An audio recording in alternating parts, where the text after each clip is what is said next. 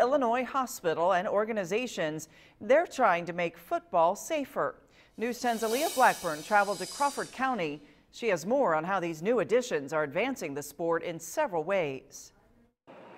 Tim Nolan is the head coach at Robinson High School. Football is a very important thing in a young man's life. A 40-year career. It's a sport he calls the teacher of teamwork and toughness. But at the same time, you're walking this very thin line. Especially when it comes to safety. Kids are kids. They're gonna try to play through what they think they can play through. Athletic trainer Scott Rawlings knows better than anyone. He says he sees about 8 to 10 concussion cases every year. We're there at practices and games, but you know, there's just some things you don't necessarily see. But technology in helmets could change that. Rawlings says $18,000 worth of SpeedFlex helmets will go to area schools, each one complete with impact sensors to be another set of eyes for trainers. So we wanted to demonstrate exactly how this works. So let's say you have a group of players going over drills on one side of the field. When somebody takes a hard hit, a sensor in the helmet would go off, alerting the trainer, who in this case is on the other side of the field, leaving him to come to the player and address the issue. Not only alert, but educate. Rawlings says the helmet software can compare a player's hits to national data,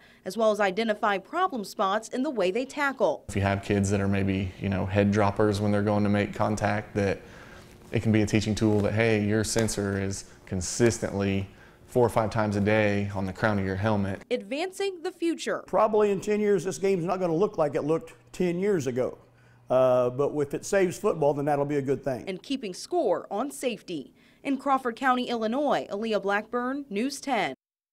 Crawford Memorial Hospital, United Way of Crawford County, and Bay Safety will chip in to buy at least 15 helmets for every county team.